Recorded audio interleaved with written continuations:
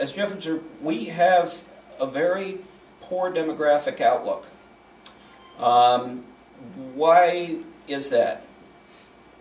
Among other things, it's that the population of Vermont is fairly homogeneous. And guess what? We're not the demographic in the United States that's growing.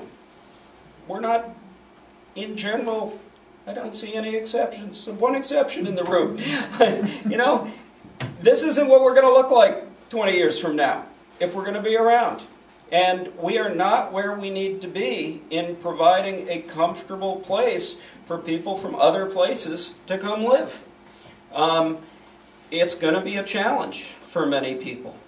But in order to keep up with the rest of the country, the rest of the world, we need to be prepared to stand up and make sure that people who want to live here, want to work here, have the skills and the talents, but don't happen to look like us, don't happen to share the same background, feel totally comfortable here.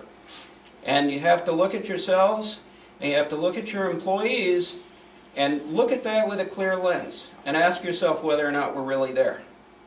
And I don't think we are.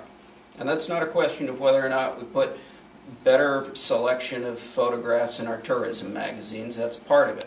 It's about whether or not people come up to a counter and really feel like they're being seen, heard, respected. If we don't, we're going to be missing out on a huge tourism opportunity as the rest of the country changes demographically, and we're going to be missing out on some of the best talent in the world.